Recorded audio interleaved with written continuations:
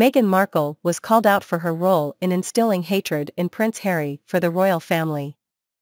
According to royal commentator Angela Levin, while speaking to GB News, the Duchess of Sussex was blamed for using her hatred for the UK to make her husband dislike the royal family.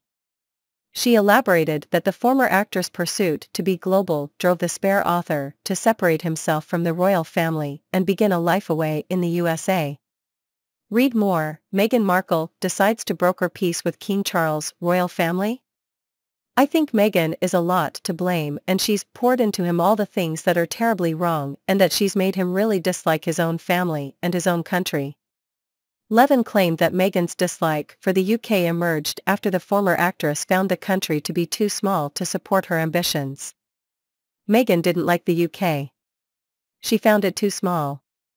And if you'd ever listened to her carefully, she always wanted to talk about global. She wanted her work to be global. She feels to be global, and the UK is not grand enough for her.